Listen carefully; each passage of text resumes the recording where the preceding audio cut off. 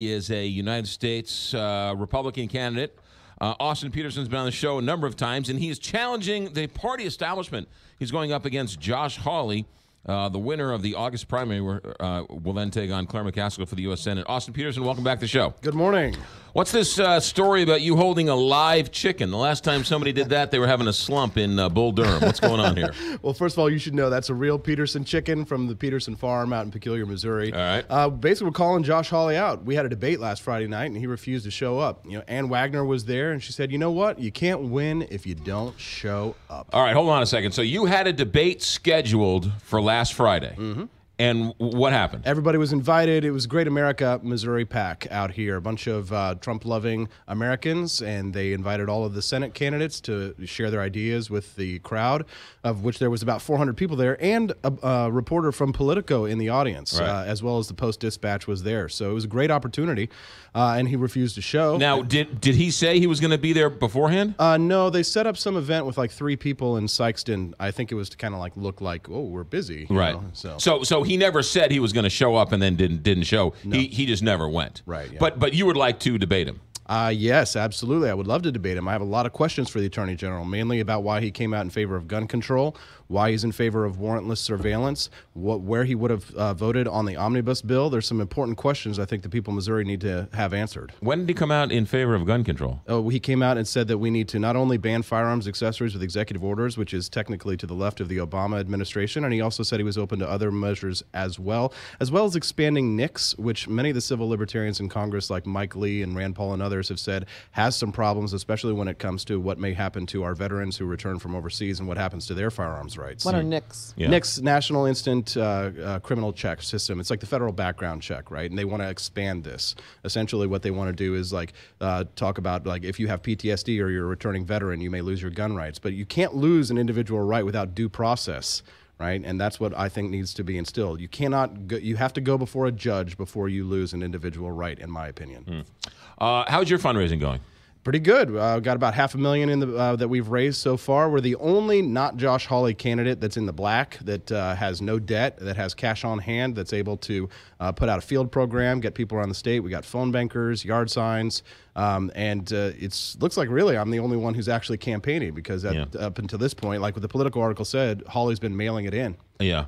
So I've been out of the country, so I apologize. So I haven't been following the race as closely as I normally do. Did I hear a story where you and the other candidates got together to finance a poll, and then the one with the least support would then step away? Yeah, so there was a grassroots unity agreement contract that was signed by myself and Tony Minetti about a month ago.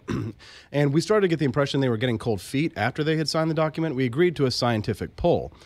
So a week ago, he called us, said he was dropping out unequivocally. He would not live up to the terms of the contract. So we contacted the Post, and the Post-Dispatch contacted Tony. He said he didn't drop out, so he lied to the reporter.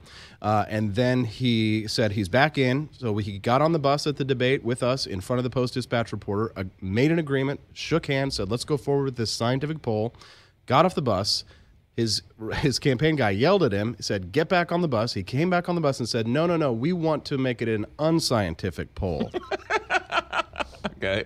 Who's going to agree to an unscientific poll? All right, so he broke the contract 3 times, and the whole point of it was to show, that the grassroots could either come together, or that one of the 2 candidates, the grassroots contenders to Josh Hawley, is not honest and won't keep their word or keep their promises. Right. I think we've demonstrated that. Yeah. So in the end, we come out ahead. Yeah. Austin Petersen, our guest for a couple of minutes. So what you want to do is you want to slay the dragon. Yeah. Josh Hawley is people are saying establishment candidate as it's a dirty word. Right. But I don't necessarily agree with that. But he is the establishment candidate. He is the, I don't know if there's smoke-filled rooms anymore, but he is the odds-on favorite to win. The golden boy. He's raising the money. He's got the pedigree. You're sort of this unknown out of nowhere coming along. You've been on the show numerous times. We don't even ask you anymore. You come on, you're in town, you pop, you give us a call. We're more than happy to put you on, the same as we do with all the candidates. But you're the one who's kissing the babies, shaking the hands.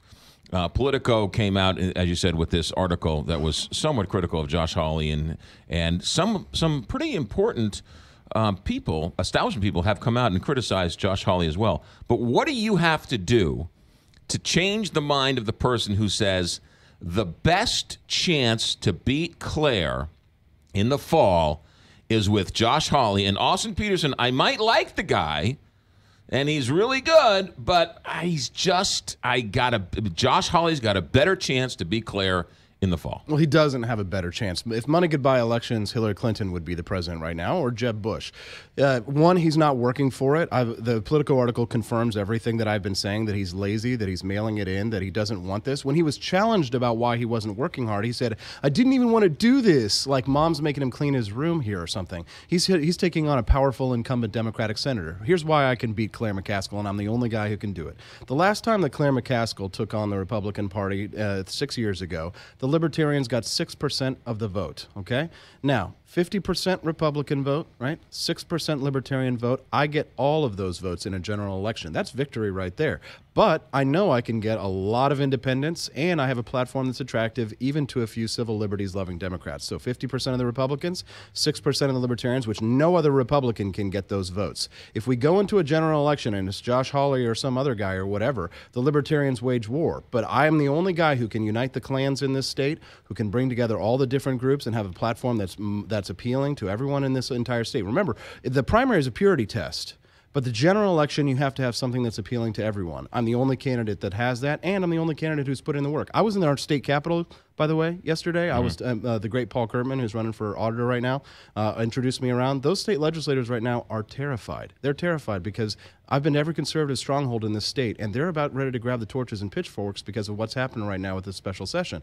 And a lot of them are getting cold feet about this stuff that's happening with Greitens right now. They're worried about their own jobs right now because of the Greitens stuff. Because the conservatives in this state, whether you do or not, it's just objectively, they still support the governor. They think that this is a witch hunt. And when I was asking them, what are you all going to do? What's happening right now? The legislators were telling me, some of us, they were saying we wish we hadn't put our name on that list right now because now we've got egg on our face. Josh Hawley is investigating the governor, his own party. Threw him under the bus. He will say that he is busy with all of these investigations, doing his job, the current job that he has, and that it's still early, and that he'll have plenty of time to raise all the money and do all the things. But right now, he's focused on his current job. If that was true, then why did we capture him at the gym in Columbia when he's supposed to be working in Jefferson City?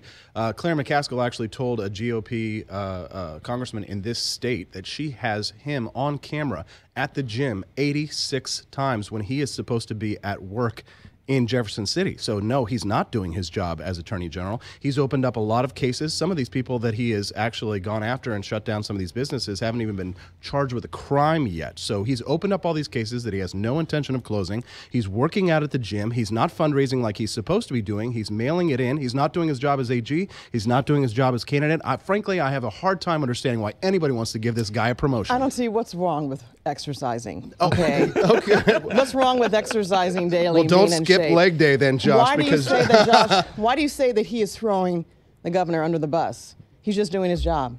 No, you're not just doing your job. He has a conflict of interest. He is running for the United States Senate at the same time that he is doing a job as Attorney General. And the reason why he said that the governor needed to step down was because the accusations that were made against him, which were simply allegations. And as we saw last week, that case was dismissed. If you defend due process, then you may not always be popular. Everybody wants beheadings without due process. But if you always defend due process in the Constitution, in the end, you can't get in trouble. Right. And Josh Hawley's in trouble. But let's go to Greitens here for a second, because I think a lot of what's going on with Greitens is being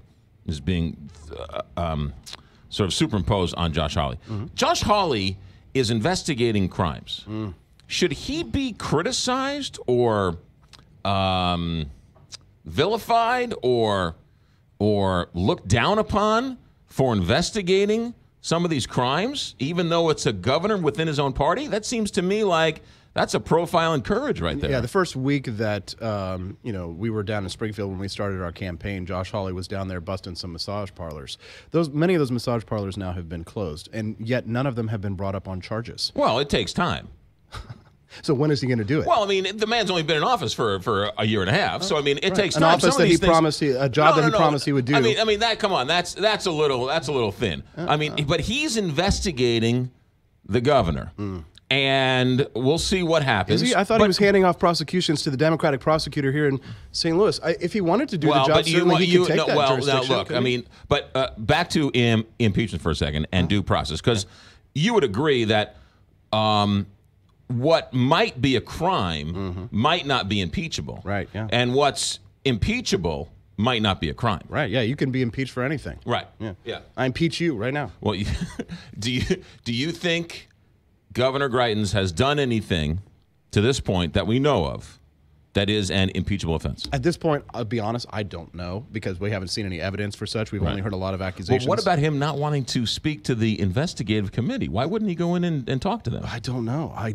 Honestly, I would love to know, because I'd love to be able to tell you. But all I can say is right now is that when I was in the Capitol yesterday talking to these legislators, the Republicans especially, they are scared out of their minds. Yeah. Because they know that the conservative base is upset with them, and they don't want this to go forward. But I do find interesting that Eric Greitens is the darling of the right, and he has all this stuff surrounding him. Yeah.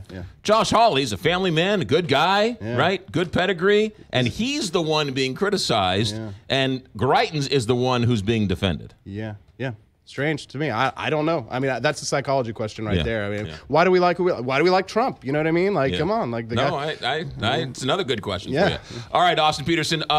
So when are we going to see this live chicken ad? Is it out there already? Yeah, just go to my Facebook page. AP for Liberty on Facebook, Twitter, and Instagram. It's pinned to the top. Check it out. And were any animals injured in the filming of that commercial? No, but it did squawk like right at a perfect time. People thought it was fake, but no, that chicken definitely squawked. So that is not fake news. That's a real chicken. That's squawk. Real Petersen farm chicken there. Yeah. Austin Petersen, safe travels, and when you're back in town, stop by. Thanks, friends.